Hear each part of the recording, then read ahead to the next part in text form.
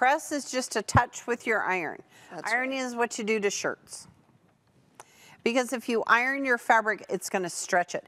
And we never, ever, ever, ever use steam. Pam and I are anti-steam. Now, I know there are quilters out there who steam, and Right. not to offend you all, but it can distort your fabric. It can cause stretch.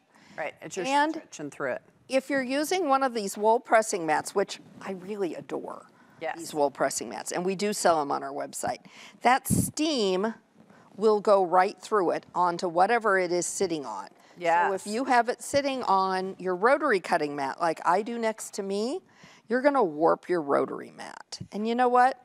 We don't want to do that. You're going to be 'cause cranky about that.